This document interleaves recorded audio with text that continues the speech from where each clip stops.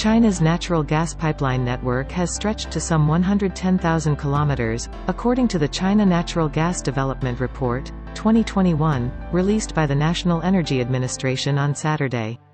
According to the report, China has completed the building of 4 major natural gas import strategic channels, with the domestic pipeline network basically taking shape and the connectivity of arteries generally realized.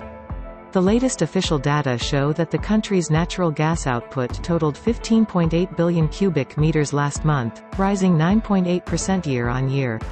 The volume rose by 15.1% from July 2019, with the past 2-year average growth being 7.3%. In the first 7 months of this year, China's natural gas output amounted to 120.2 billion cubic meters, increasing by 10.7% from the same period of last year, according to the data.